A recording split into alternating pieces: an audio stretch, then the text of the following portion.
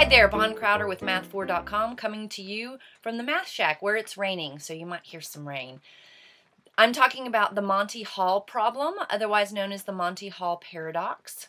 And I'm going to use 3 cars instead of a car and 2 goats and doors. So I have a DeLorean, which is the Back to the Future version, the time machine, Back to the Future. And then I've got this cheesy Easter 2011 pink car and a steamroller. So they're all Hot Wheels, so there's really no bias here other than who wouldn't want the Back to the Future DeLorean time machine? I mean, come on, really. So that's going to be the desired outcome. And I'm going to put them in this bucket. And that's how we're going to play this. And we're going to do some probability trees with this. So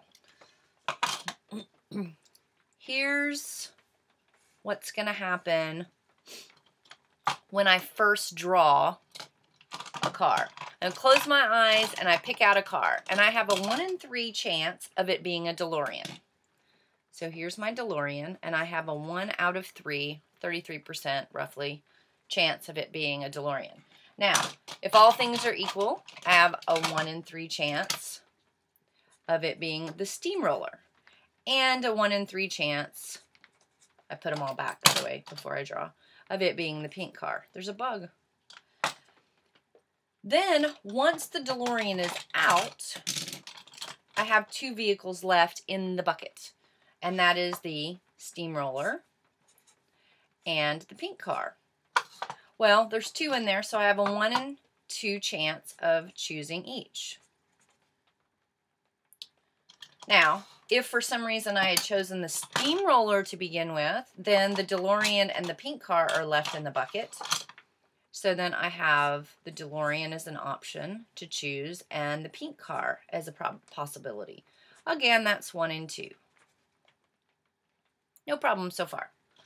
If originally I had chosen the pink car, then the only 2 things left are the DeLorean and the steamroller. And again, those are 1 in 2. So here's what happens at this point. We can multiply down and we get 1/6 possibility for each one because they're all the same, right? 1/3 times 1/2 is 1/6.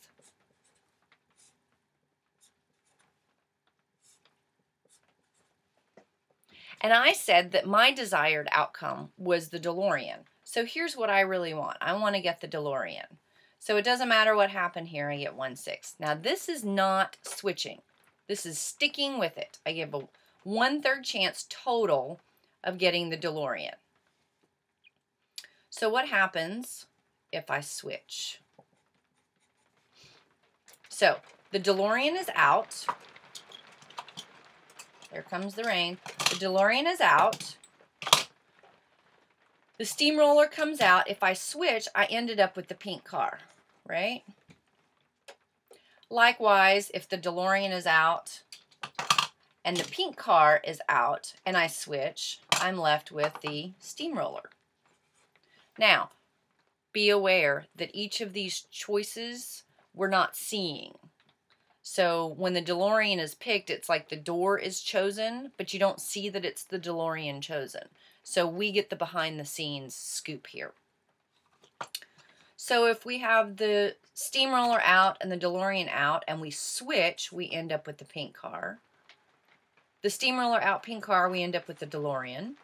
Pink car out, DeLorean, we end up with the steamroller. Pink car, steamroller, we end up with the DeLorean. So this is the switch. So notice where my desired, this is if I stay, and I get these 2. And if I switch, oops, maybe I should, if I switch, here are my desired outcomes, and it's these 2 added together. Guess what? They're exactly the same, but there's more. Here's the deal. This is Monty Hall's choice right here. This is the door he's opening. Well, guess what? If you chose the door that has the steamroller behind it first, there's no way he's going to open the DeLorean, right? So this isn't a 1 in 2 chance. This is a 0 chance. And this is a 1. Because he's not opening the DeLorean, he's going to open the pink car, which is the undesirable, right? This is like a goat and a goat. You choose a goat, he's not going to open the car. He's going to choose the other goat. Likewise here. If you pick the door that has the pink car, you don't know this. He knows this. He's not going to pick the door that has the DeLorean. That's a 0 chance. He's going to pick the one that has the steamroller or the other goat. So now these numbers are skewed. Notice if you chose the one with the DeLorean, it doesn't matter. He's got a 50-50 chance he can totally randomly pick. So these numbers stay the same. These numbers, though, 1/3 times 0 is 0. 1/3 times 1 is 1/3. So this 1/6 doesn't exist anymore.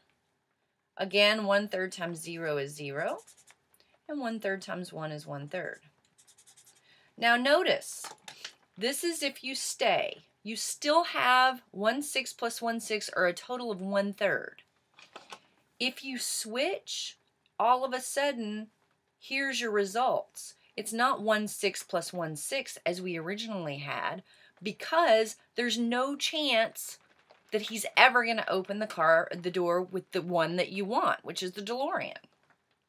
So you have 1/3 plus 1/3, which means between these two, you have a 1, a 2, and 3.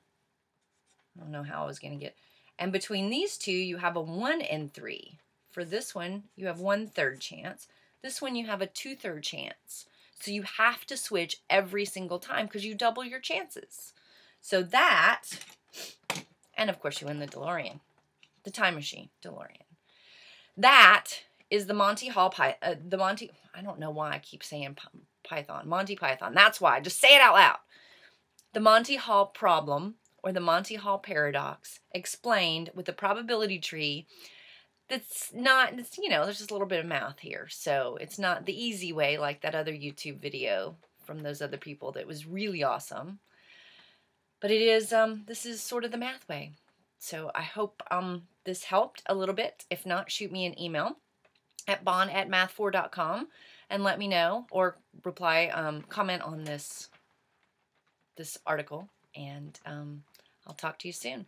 This is Bon Crowder with math4.com reminding you that math is not a 4-letter word.